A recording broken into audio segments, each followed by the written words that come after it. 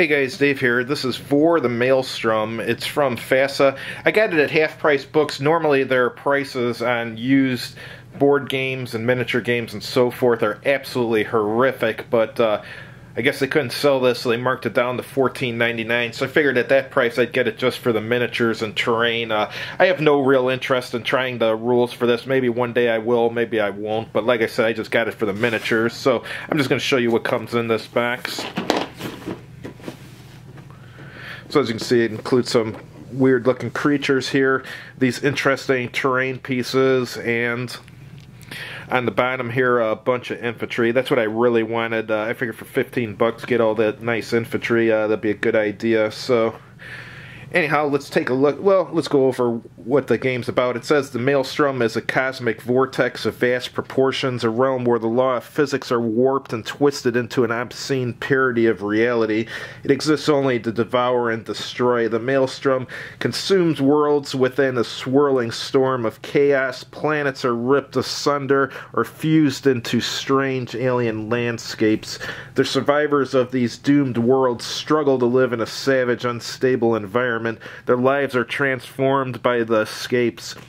The survivors are transformed by the perpetual battle, for resources and a never-ending quest for stability and escape. Only the strongest and most determined survive. Powerful forces clash in this war for survival. Growlers, hulking beasts of pure aggression, thrive in the hostile environments of the Maelstrom. Their strength and ferocity rank them among its most lethal inhabitants. The mysterious Psyche meld of technology and supernatural power into the deadliest of martial arts. The Union forces of Earth rely on high-tech weaponry and well-trained soldiers, while their Neo-Soviet rivals send fierce hordes of infantry and genetic mutations against their foes. These are but a few of those trapped by the Maelstrom, each seeking to conquer, triumph, and endure. So let's see what's inside. Looks like the miniatures are made from Ral Partha. That's very promising. They're a good company. So it's got an order form here if you want to order any other stuff. And here you can order more growlers if you want.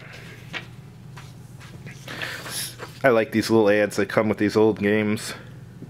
Some of these look really cool, like this, the Ares armored suit. That's really cool. If I ever come across that, I'm going to buy it. Psyche warrior, that's a crazy looking thing.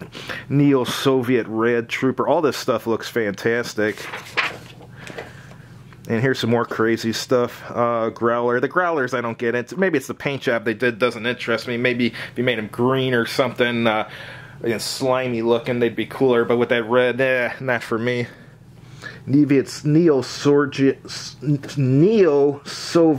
Chemgrunt, Neo-Soviet Cyclops, Neo-Soviet Chemgrunt 3. I don't like those that much. This stuff on the first side looks really cool though. Here's a scenario book, the Rigus Encounter. This one's in black and white.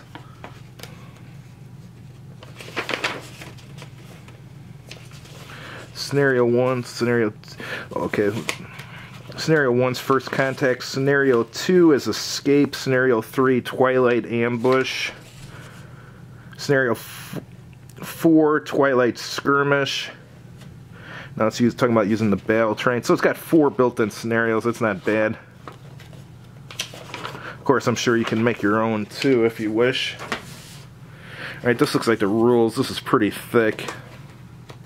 A little bit bent up, but what do you expect when it was marked down to 15 bucks? So the inside's all black and white. So let's go over the fluff here.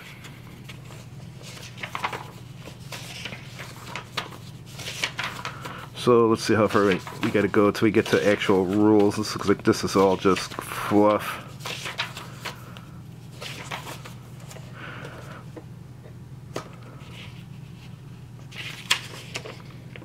Alright, creature rules, that's where it starts.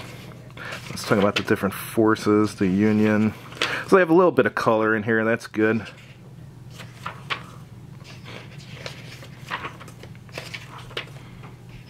Growlers again. That looks a little bit better than that red they were using on the miniatures. This is utterly weird looking. The Psyche, that's some crazy looking stuff. Shard. So we still haven't got to like the bulk of the rules. Now it's just going over the forces. It's almost like, is this a part role-playing game? They're getting so into the different forces and stuff without going over really any stats, or maybe they're just trying to fluff it up. I don't know.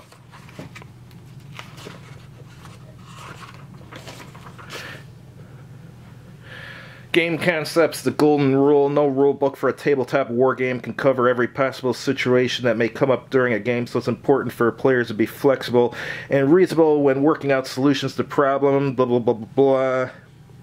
So basically it says to roll a dice if you get into that situation. That's reasonable. It does happen on occasion with many games. I was talking about setting up the game, movement. Has this got page numbers?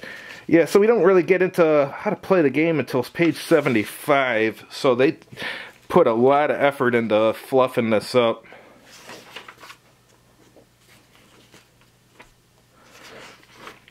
Combat. Firing into melee.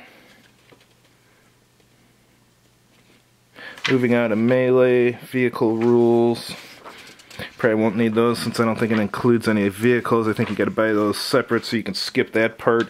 And then generic vehicles and scenario rules. Battle terrain table. So there actually, so far it doesn't look like there's that many rules. So this is like quite a bit of fluff. But I see here there's a template. So where's the indirect artillery rules? Oh, now they got asteroid fields. So maybe there is more. Earthquakes. Now it's going into campaign rules.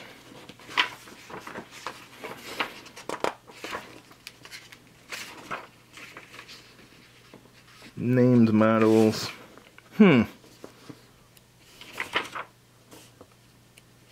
Vehicle statistics. Tech.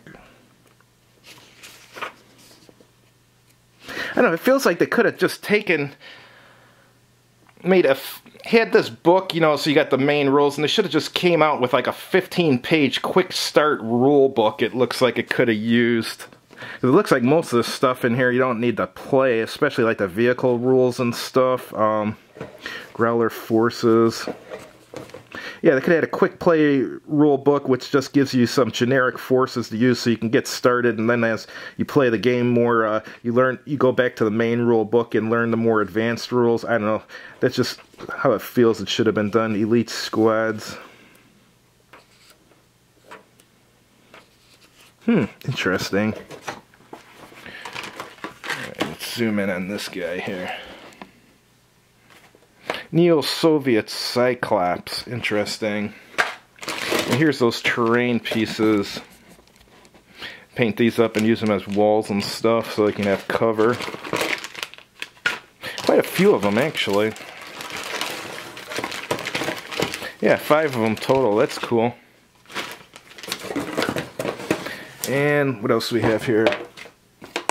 We have 2 dice and a FASA product response card. This looks like the bulk of the miniatures are in here. Let's see what's in here.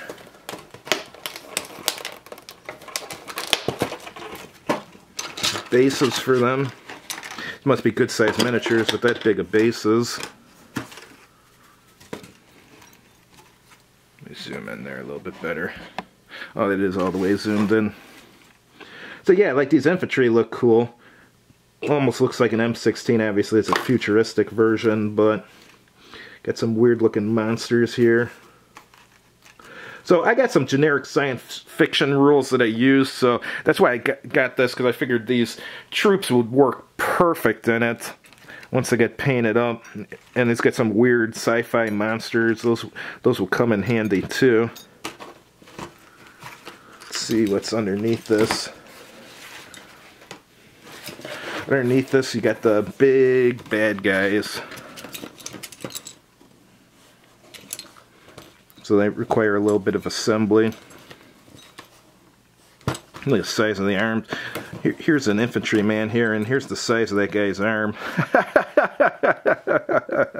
So yeah, I'm happy I got this for 15 bucks. I mean, this should work perfect once I get these painted up for my own generic science fiction games. So anyhow, just wanted to show you guys this game from the past. Thanks for watching, and if you liked the video, please click like on it, and if you haven't done so already, please subscribe to this channel, and as always, have a good evening.